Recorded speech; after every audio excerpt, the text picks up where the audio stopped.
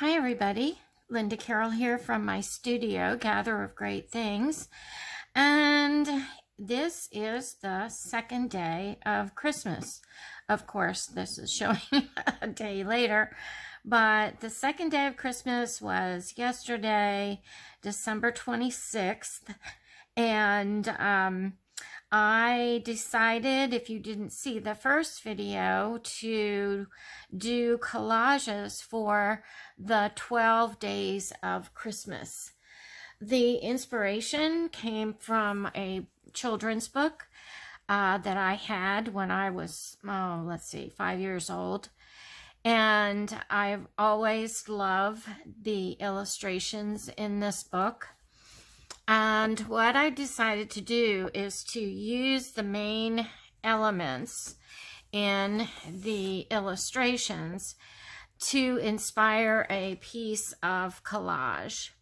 I've limited myself in some ways in that the original pieces that I pulled, I'm using until they're gone. I pulled an ad from a French magazine, and I'll take these little pieces off here, that was illustrated by an artist named Mariette Leidis, and she was born in Austria. She escaped Austria during World War II and went to Paris, went to France, and started her illustration and painting career. Eventually, she ended up in South America, in Brazil, I believe, and continued her artwork until she passed away in I think it was 1970. I'll double check that. But I love her work. I love the softness of the pencils that she used to render this particular face. And this was an ad for makeup. So I started with this, pulled this from the French magazine. I used my two turtle doves from the children's book. So here they are. And as I was working on pooling items that I was going to use in the collage, I came across checks that a woman had written back in 1950 in San Francisco. And the dates are up here on the check. And basically what I'm doing is using the dates and some of the other symbols on these checks.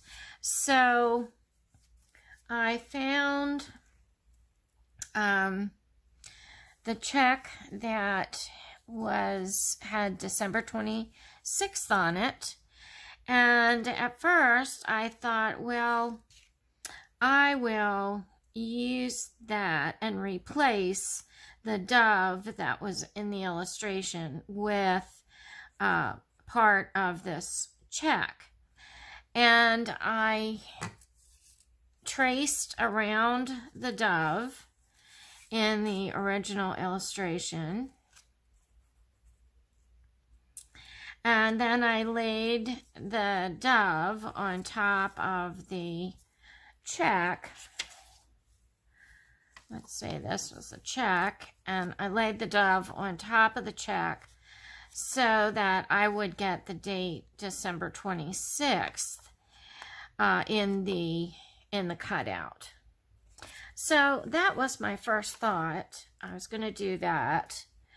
And the original layout, I had this here.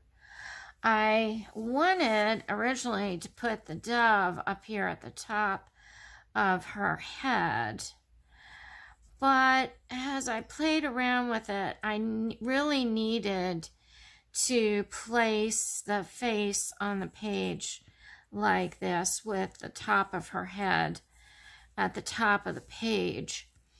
So I moved the dove down, and it kind of like her eyebrows continued from the feathers on the dove's tail. And these are the kinds of things that you want to look for when you're creating a collage. You want to, even though these things don't really make a whole lot of realistic sense when you're putting them together, design-wise, you want them to blend in with other images, with the images, so that it looks like it belongs there and it looks like it could be real.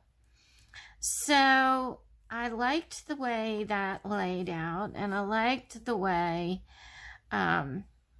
the eyebrows kind of blend into the tail. And I'll probably take my pencil and lightly continue these lines out here like this, so that the eyebrows actually do go into the tail. So I liked that. That worked out really well.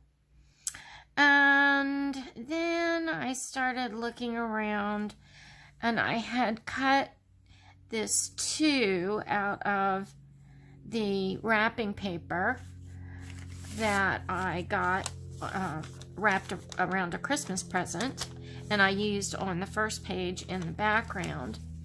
So I cut out this 2, and I thought, well, it kind of follows the line of her eyebrow. So I kind of tucked it up here, and I really liked the way that looked. And so I'm kind of contemplating what I needed next. And I had 2 red items here on the page. But I had also cut out of Myrna Loy's face out of another advertisement that I used on the first page. I cut out her lips. And I thought, well, I'm going to replace the lips that are on the illustration with some more realistic lips and darker. So it kind of draws you right into the collage. So, okay, I have 2 red items. I needed a 3rd red item. So I looked through my stamp book, and I was looking for red item, and I found this really pretty stamp from France. And since that connects to Mariette's life, I thought, well, I'll use this. And I needed to do a triangle. So I thought, well, if I put it up here in this corner, I will have a triangle that will kind of encompass one of the doves, and it balances out my layout. But I didn't like it attached directly to that part of the image. I needed to separate it a little bit. So from the check that I was working with, there is throughout the checks this image, I don't know if you can see it, it's very, very light, of a state seal. And so I cut off, it happened on this check to fall in this corner. So I thought, well, let me try this. And I put this right up in the corner and laid the stamp over the top of it. So I'm increasing my layering, and that also lifted the stamp up off of the page a little bit, and I like that a lot. So my collage is starting to come together. My story is starting to be told.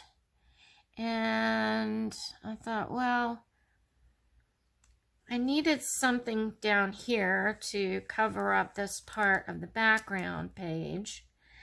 And I saw Myrna Loy's hand in the advertisement. So I thought, well, let's put that here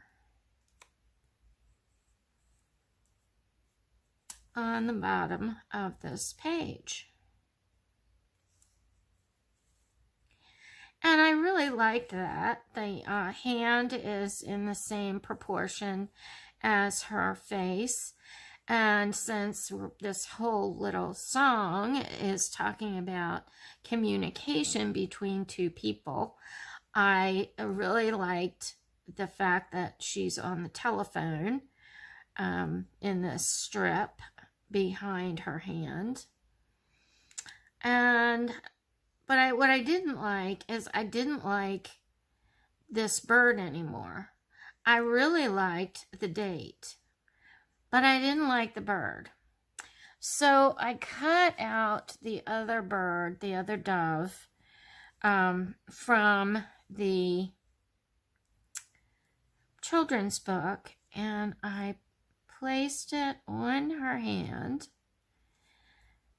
so that it's sitting on her finger, and I could maneuver this piece of the check around so I could see the date, and it kind of looked like the top of a heart to me. And that really, really worked.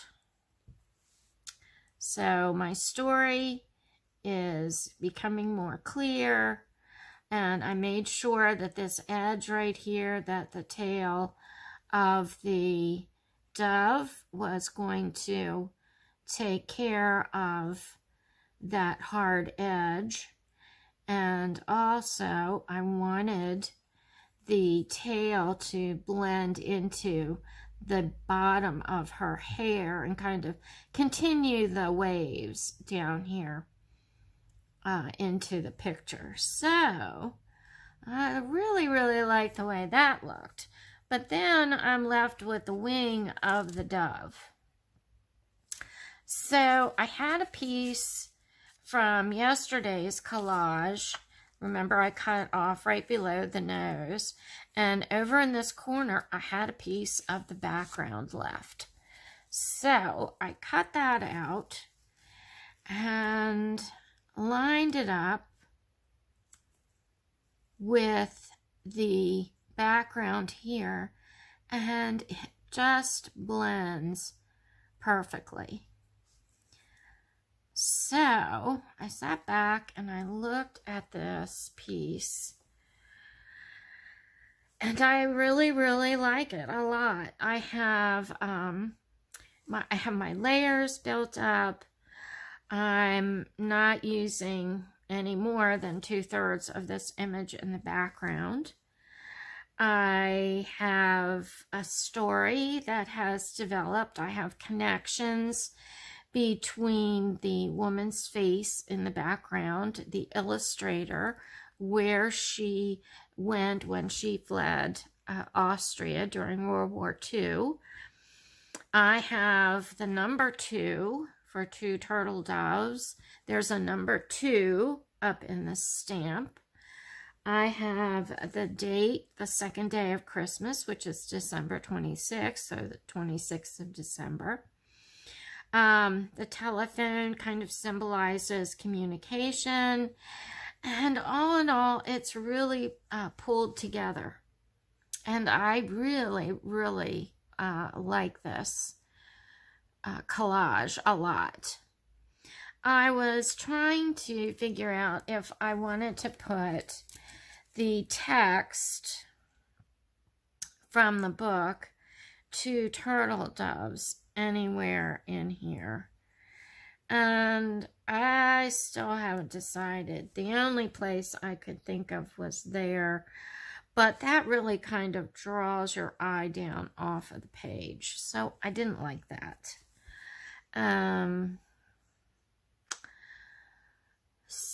But I think for now, this collage is finished. Except for, I will go in with my pencil and my Posca pens and do a little bit of refining of areas and so on. So I'm going to go ahead and glue this down. I'll put some music on and you can relax and just watch the process of gluing this. And I think because this figure and this face in the background is going to cover the entire page, I'm going to glue everything to that first.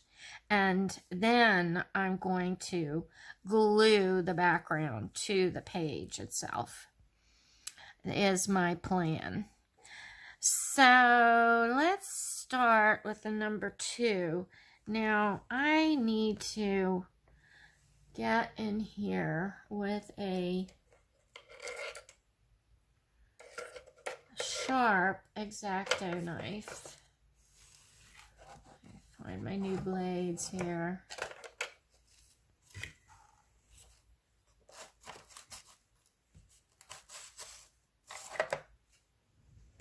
Not there.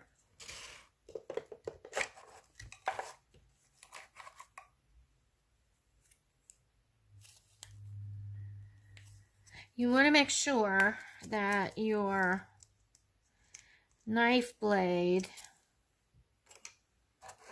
is really sharp when you're doing these fine cuts. And indeed, sometimes you can only get, you know, maybe 10 cuts with a blade. But I like to fussy cut very, very close to my images so that all my pieces blend together. So I cut out all of this with scissors, except I just couldn't get my scissors into this little spiral area here. So very carefully, I'm cutting with my X-Acto knife. I'm cutting on a self-healing mat, and you can see I'm kind of moving the number 2 around instead of always moving my knife. Okay, I'm happy with that. So I think first I'm going to glue down the number 2. And I want to make sure that the tail overlaps the edge of the number 2.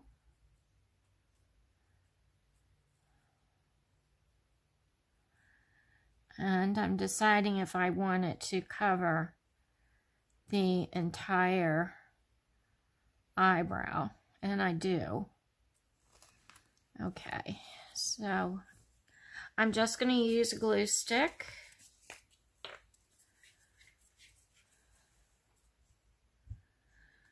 Some people use gel mediums. Some people use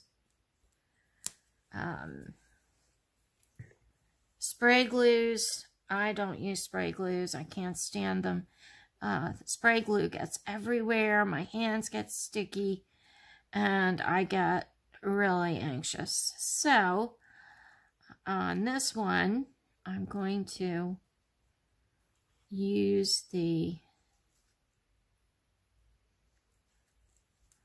glue stick.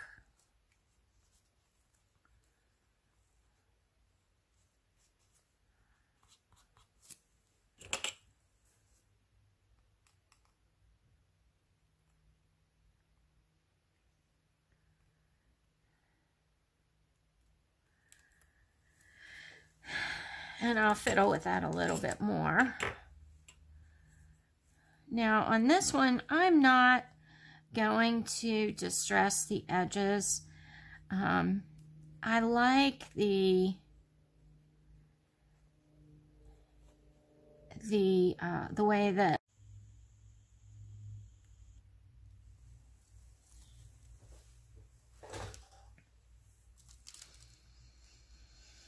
okay, I had a bit of a technical malfunction. Somebody tried to call me on my phone, and since I'm filming with my phone, it stopped the video recording. So everything is glued down. So I did go ahead and glue everything down. I want to point out a few things about why I did some things in the in this particular collage. I really wanted to keep Mariette's name in the collage since she is an important, her illustration is an important part of the collage. So I did keep her first name. There is repetition in this collage. I have the 3 items that are red up here. And then there's also her fingernail down here is red. So we have a triangle here and we have a triangle here. So that helps your eye travel throughout the collage. And also we have the edge of the postage stamp repeated here in the bank check and also in the stamp. This is the layout. I really, really like this layout for a lot of reasons. Everything's coming together. I'm telling the story. Definitely have my 2 turtle doves. I have my, looks like a part of a heart to me for my true love. And so the only thing I have left to do is to go in with my Posca pens and my pan pastels and my color pencils and add a few more little details to this. And I think that it'll be completed. When I looked on the internet, when I saw the original illustration for this ad, it was very different from the printed version that I had. The background was a dark blue. Personally, I kind of like this lighter blue, blue-gray. And her eyes had some blue in them. And also her cheeks and the tip of her nose, and you can't see this hand anymore, but the fingers on her left hand had pink, a much darker pink than was shown in the in this picture. So what I want to do now is, let's see, I need my pencil sharpener here, is go in and, this one isn't working, excuse the noise.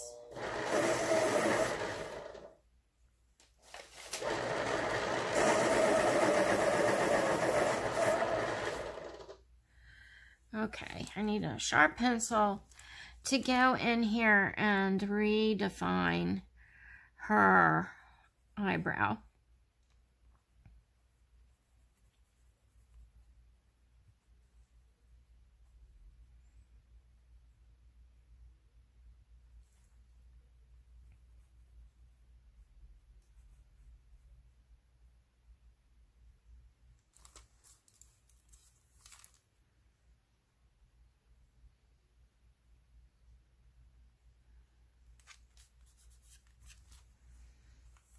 And I'm going to do the same on this side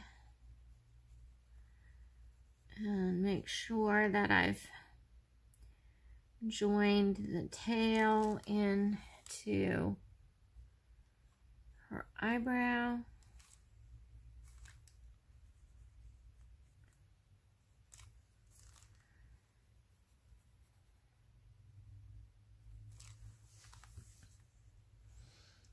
Okay. And I want to use my Posca pen and define her fingernail some more.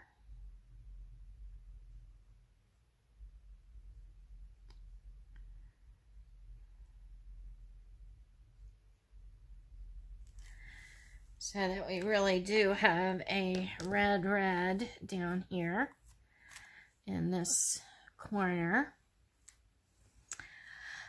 I think that I know that I need to start blending this blue into her hair.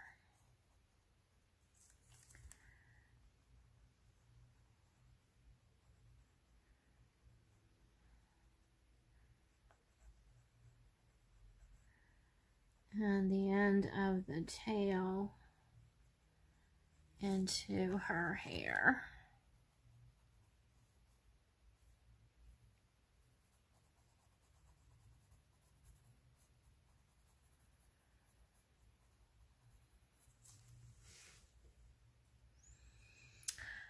And I want to, her jacket, the jacket down here, is dark blue. And not that I want to call attention to the dark blue down here at the jacket, but this is the only really dark blue. So I want to go up into her eyes and add a bit of darker blue. So let me see if I can find a color pencil that will match.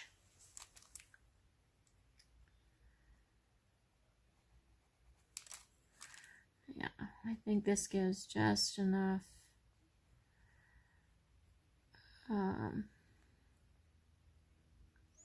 touch of blue to her eye.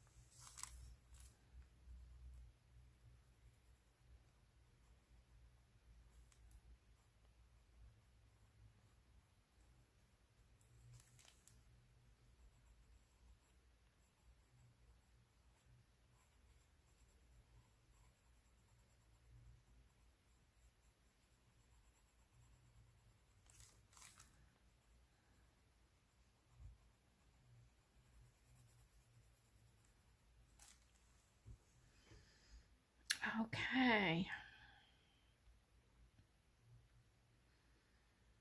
And usually I use pan pastels around the edges of my figures when I'm doing this type of collage. And let's see, I think it'll kind of brighten this just a little bit, just like the color pencil did with her eyes.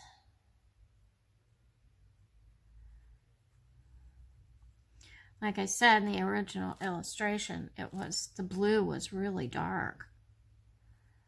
And I didn't really care for that, but this is just kind of brightening it up a little bit. And I do like this. And if you're working with pan pastels, if you rub over it with your finger, it seems to set it. So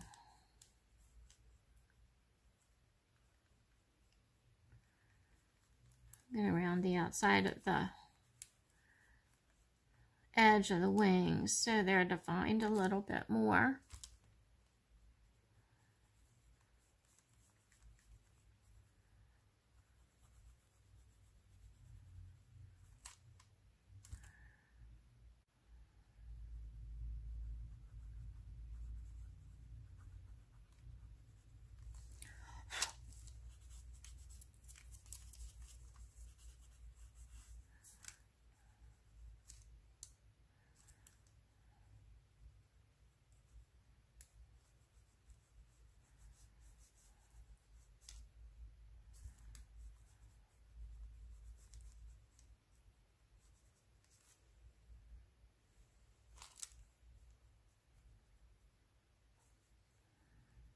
The sun's starting to come in on my table, so I better wrap this up soon.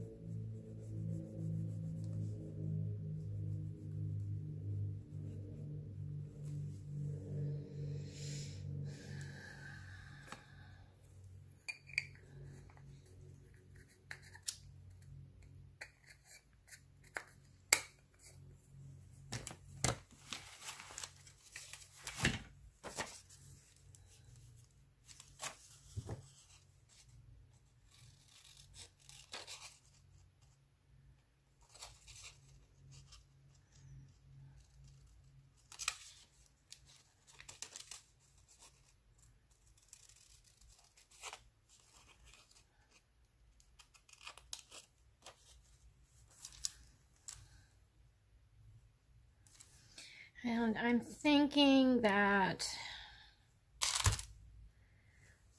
I really want to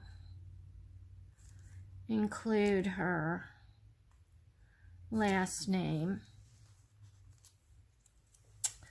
on this piece because I've just discovered her and I don't want to forget who she is.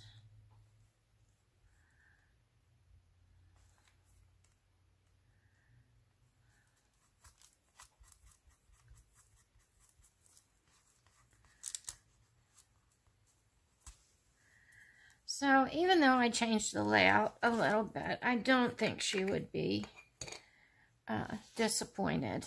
And maybe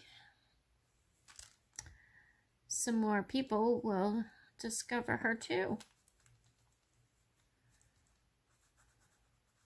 And here comes the sun. The D looks like an A in her writing, and I had a little bit of a trouble finding her when I was looking her up on Google, and let's see, I really, really like the way this has turned out.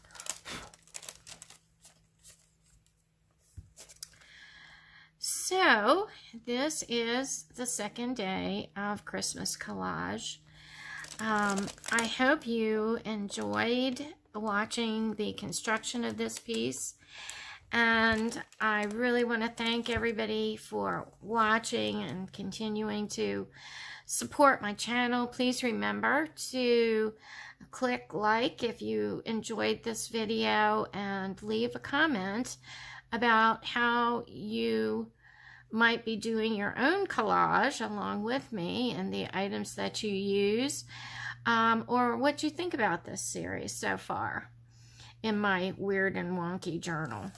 So here is on the first day of Christmas, and this is the second day of Christmas. So I hope you all are having a great day or evening, whichever the case may be. Thank you again for watching. I'll see you again soon. Many blessings to you. Bye for now.